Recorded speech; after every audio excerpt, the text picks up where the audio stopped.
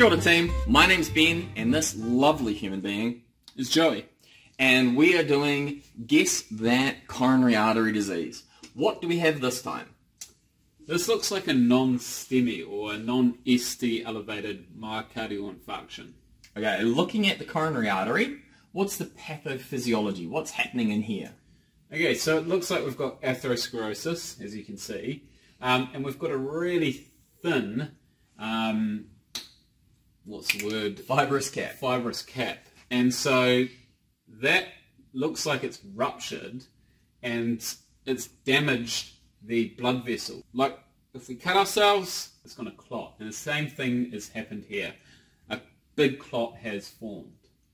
Alright, got this big clot. What is that going to do to affect the myocardium?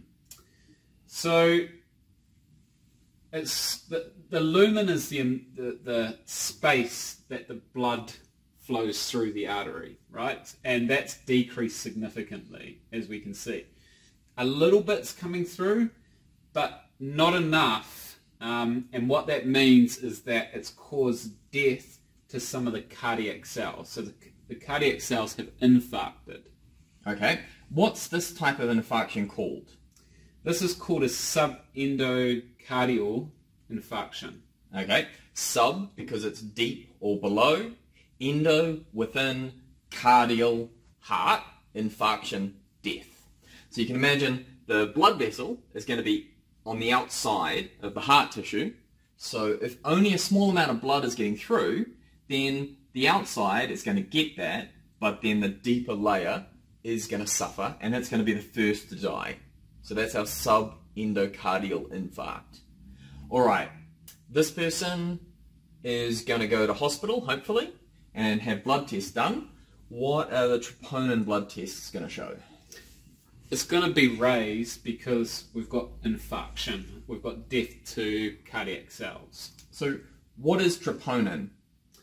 Troponin is a protein found inside the cardiac cell. And when these cardiac cells die, they release what's inside them. And we can test for a protein called troponin. And it's specific, this type of troponin is specific to cardiac cells.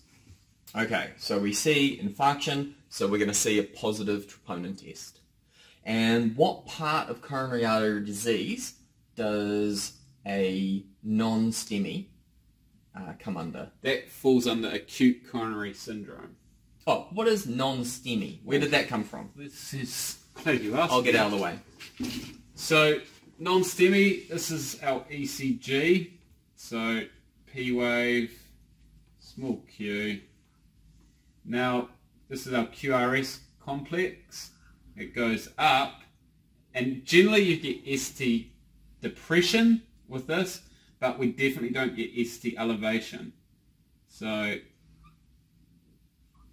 the ST segment, which is right there, is not elevated. So if we draw a line from here, we can see that it's not elevated.